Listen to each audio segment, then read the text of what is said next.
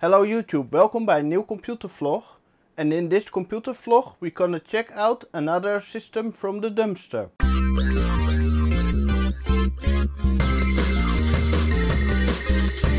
Let's see what we have. We have a very nice white MIDI tower. And I think this system stayed out of the sun because it's not yellow but still just white. On the front we have a Pentium 3 sticker, the power button, the reset switch, power and hard drive LEDs, a floppy drive, an LCD writer and a Samsung drive here, but the headphone jack and the volume control is missing. Here we have the power supply, and this motherboard doesn't really look like a Pentium 3 motherboard because it looks more like a newer generation, like a Pentium 4. Here we have the video card with VGA and DVI. And a USB bracket and no other expansion cards. And here we find some strange cable mounted with zip ties. So let's open the case and check what's inside. Here on the bottom of the case we find a big bag of silica gel for no reason, but do not eat. Here we have a PC speaker, the hard drive is missing and they pulled it out on a gentle way because no damage on the cables. The cable between the floppy drive and the motherboard is missing, and here on the drives there are also screws missing. We have a Gigabyte GA7VT600 motherboard, and I see a lot of bad capacitors. They have leaked and swollen, and I think this motherboard is a bit dead. But we will see when we start it up.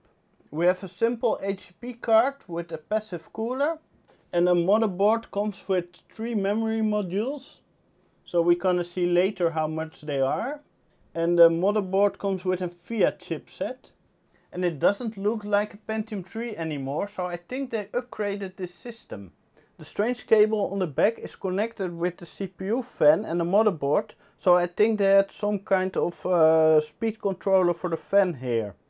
So I'm gonna plug the fan now directly in the motherboard without this cable. The power supply is an FSP 235 watt. I think this is the original power supply when it was a Pentium 3 and they upgraded to a newer system. So let's check out what kind of CPU we have now. Here on the motherboard we can read socket A, so it's an AMD CPU. And the video card is an R92 Lite Edition 128 MB. So it's a very simple ATI video card. The CPU is an AMD Athlon XP 2600 Plus and the clock speed is 2083 MHz. The upper CD drive is disconnected in this system, so I think they had some issues with it and just unplugged the not working parts. Let's check out how much memory the system has. Here we have a 512 MB DDR400 module, so that's really nice. Another 512 MB DDR module, and here we have another 512 MB DDR module, but this is clocked on 333 instead of 400. Before we can check if the system still boots with all the broken caps, we need the monitor.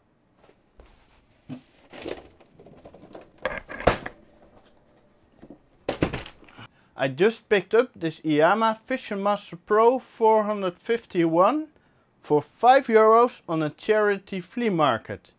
This is a really nice CRT monitor and the screen is completely flat. So let's try out the monitor and the system.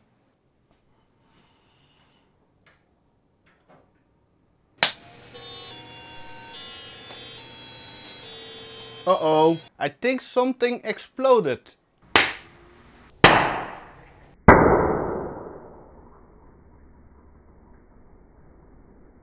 And there's a strange smell, so I think one of the caps exploded. But I don't see which one. Let's try it again.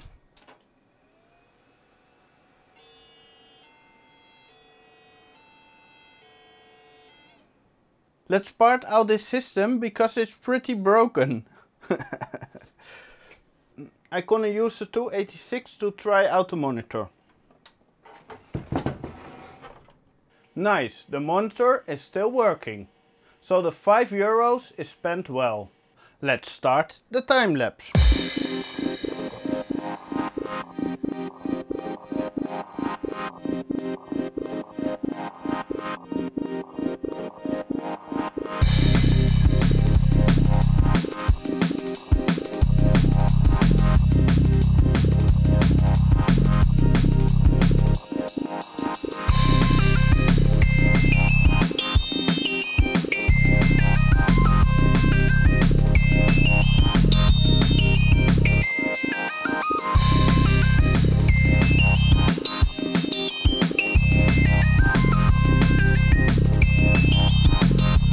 So here we have the pile of parts, and some things are broken. I had to brute force the motherboard out of the case because some of the screws were stuck in the chassis. But they already brute forced in the motherboard when building because this back plate is totally bent. This is why I always clean my systems, because this power supply is full of dust.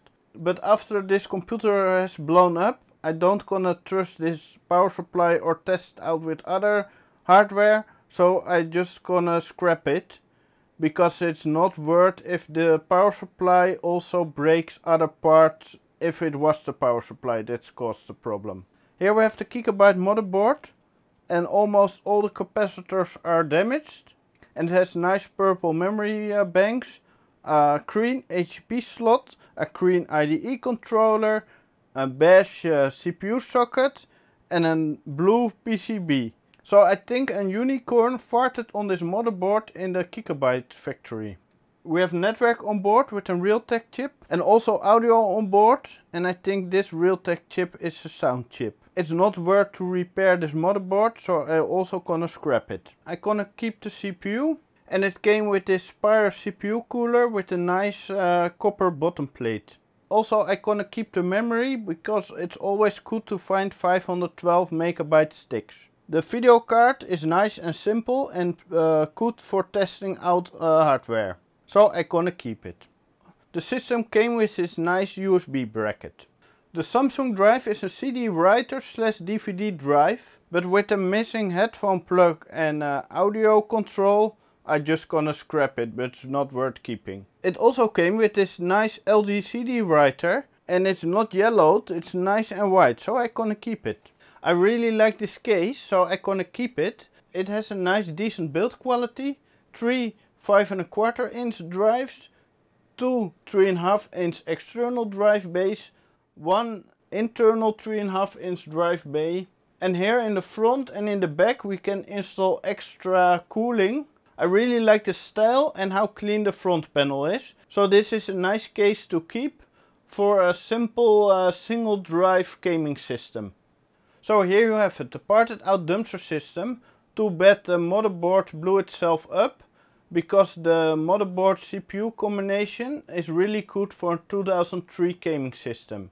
But we found a very nice case and a lot of memory, so it's still a good dumpster find. Thanks for watching, please like and share this video, subscribe and leave a comment. You can join Retro Machines on Facebook and you can support me on Patreon. See you next time.